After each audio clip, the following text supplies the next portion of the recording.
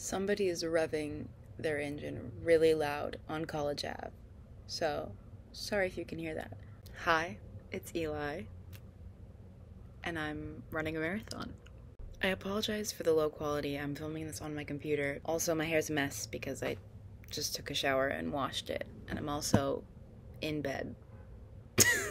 I had a 6 a.m. workout, a very difficult 6 a.m. workout, and then I had dance class.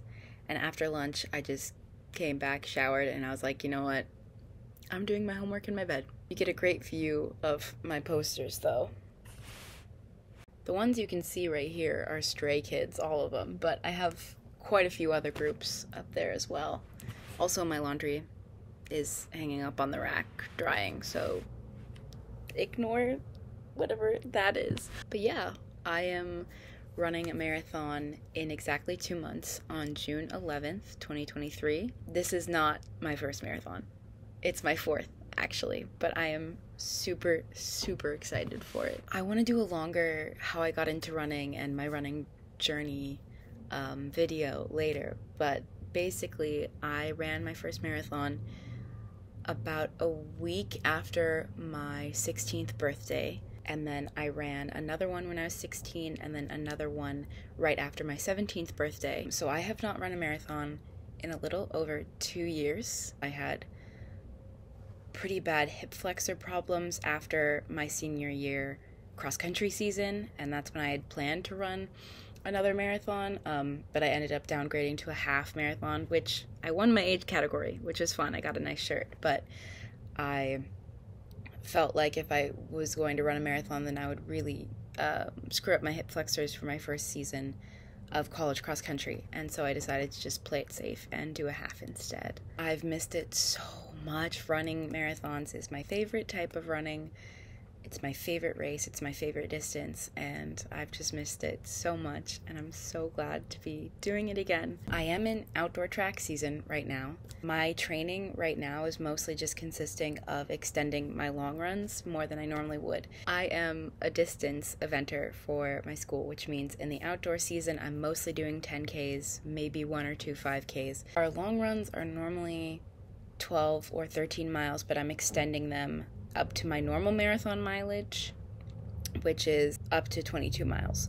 So that is the training that I have for this marathon, and it's not how I would normally train, but I definitely think I can make it work, and I definitely think I can still PR. Maybe not as much as I did last time. I PR'd by 17 minutes on my third marathon, but I would love to break 4 hours. Right now I'm at 4:05. So my goal for this next marathon is to break 4 hours. Another goal I have that I was sort of my most proud achievement for me with my last marathon was that I got faster every 6 miles.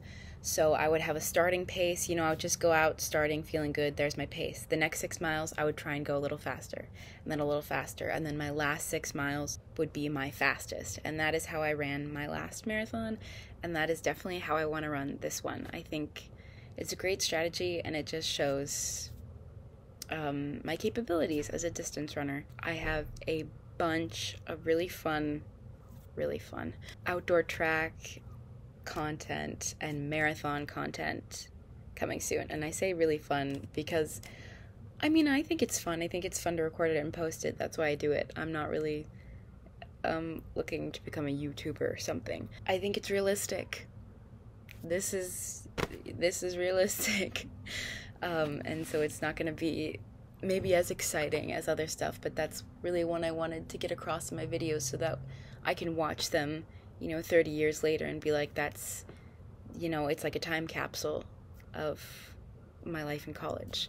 I'm in the process of making a sort of documentary type thing, which is big for me because I sort of suck at editing. I don't know. If you've watched my other videos, you kind of know I sort of suck at editing, but I really want to make a comprehensive sort of mini documentary about the training for and the actual event of my 4th marathon. I think that's all I had to say.